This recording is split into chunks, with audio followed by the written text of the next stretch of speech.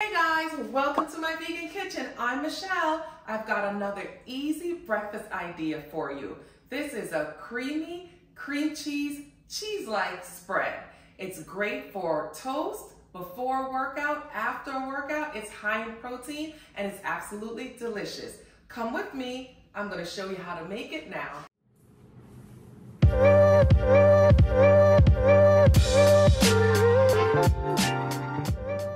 Alright guys, you may have to whip out the food processor for this one, but it's a really easy recipe. Everything goes right inside, so let me plug it in now.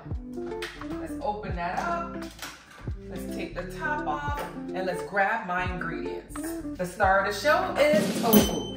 Tofu is very high in protein, guys, and it's packed with so many other beneficial nutrients that's really good for your body. So that's why I chose to use tofu for this part of the recipe.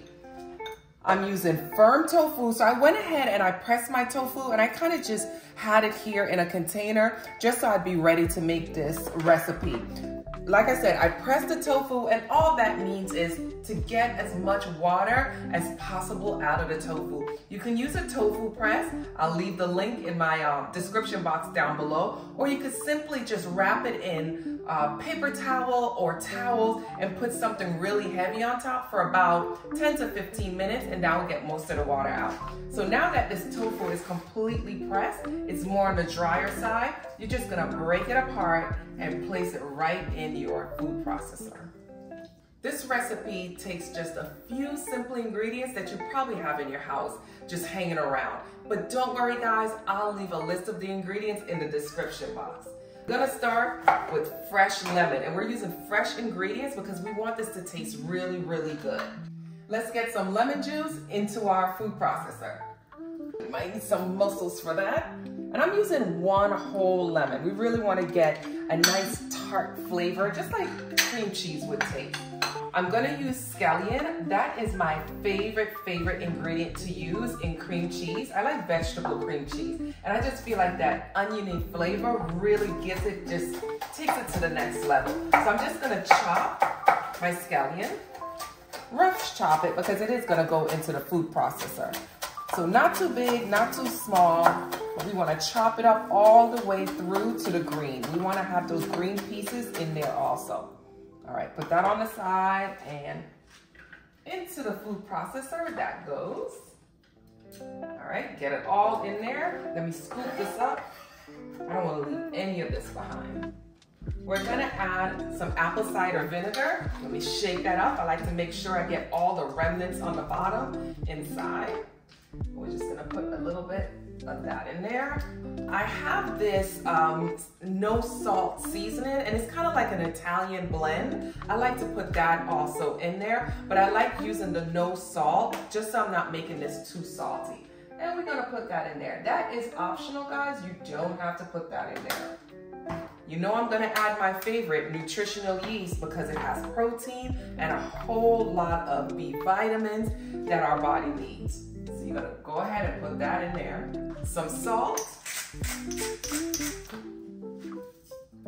We're gonna put the top on and blend this up. All right, so once you have blended it for about a minute or so, make sure you have a scraper handy because you wanna continue to scrape down the sides. A lot of it, because it's kind of dry right now, it's gonna be on the side of your container. So you just wanna use the scraper and blend it down. At this time, you wanna add a little bit of olive oil. And again, remember, I'll have all the ingredients listed below. Olive oil is what's gonna give it that nice creamy texture. Now you wanna put the top back on and blend some more. Once again, I have removed the top and I'm scraping down the sides. I had a chance to taste it, and I'm gonna add a little bit of garlic powder just to kind of bring out the flavor a little bit. All right, you can actually also add like fresh roasted garlic. That would be a really good addition. You can kind of make this your own. Let's pop the top on and do it one more time.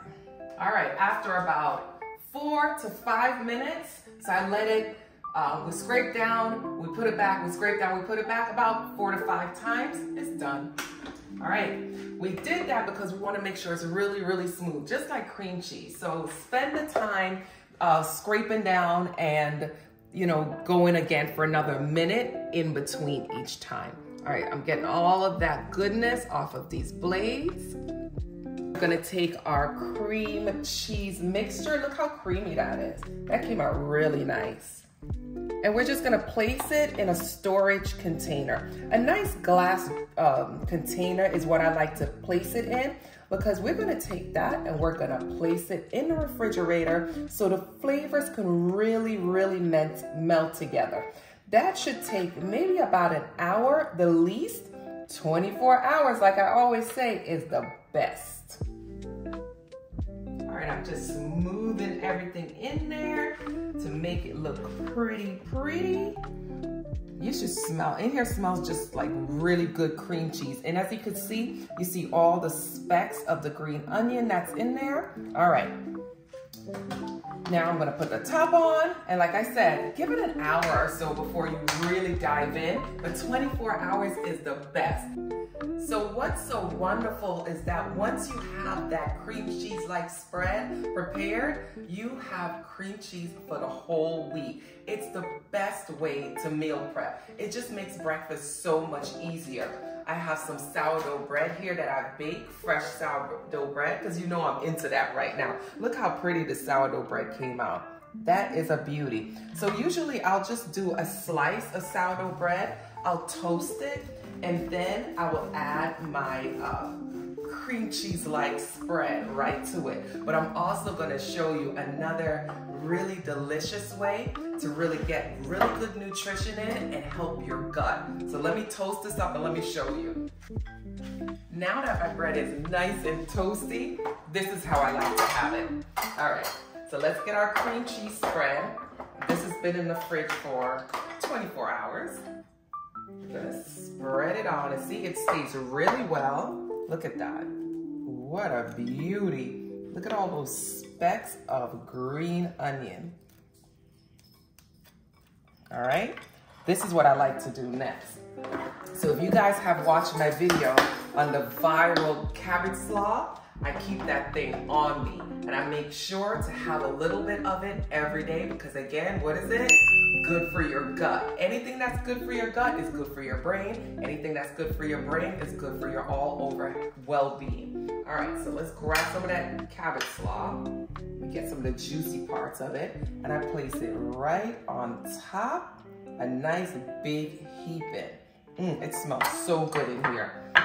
And you know, guys, don't get stuck in that traditional breakfast. Like, you gotta have bagels and you gotta have, you know, pancakes and eggs for breakfast. You can have real food for breakfast. Actually, it's much better. This right here has protein, it has fiber, it has good gut prebiotics and probiotics. So why would you just want to have like a Danish when you can have something this delicious and this beautiful? All right, let's cut this baby in half and let's taste it. Ooh, you hear that crunch from that sourdough bread? I'm gonna keep talking about my sourdough bread because that is a task that I haven't mastered it, but oh my God, it's so good. And if you need the recipe for the sourdough bread, it's on the blog at myvegankitchens.com. I'll leave the link in the description box. And don't forget, I have a vegan shopping list also on the blog. Just go to myvegankitchens.com. I'll leave the link below, and it's free, guys. I set this up for free. Download it, take it to the grocery store so you can know what you should have in your plant-based pantry. All right, let's taste this.